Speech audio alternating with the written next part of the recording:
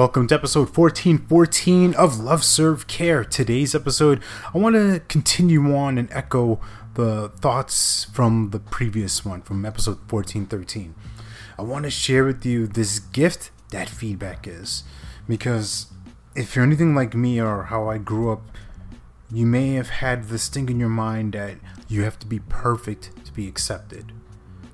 And it doesn't have to be those exact words, but maybe something inside of you as you heard that, you felt that whatever it is, might have been the pit in your stomach, it might have been like a little bit of the anvil, the cement on your feet of this thing weighing me down, this pressure, right? This contraction of energy, of focus.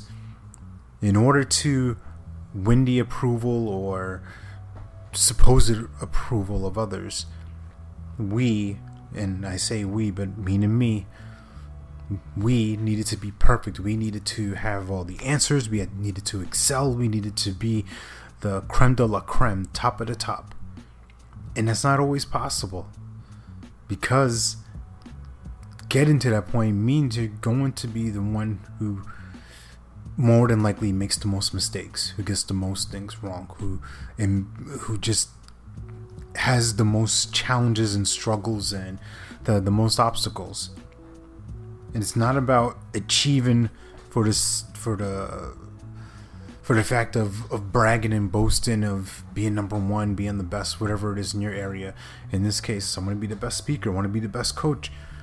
Not because I'm combative against anybody else, not because like, oh man, because he's ranked this way, then I'm gonna usurp him, or I'm gonna go Tanya Hardin and sabotage and get violent. That's not what I'm talking about.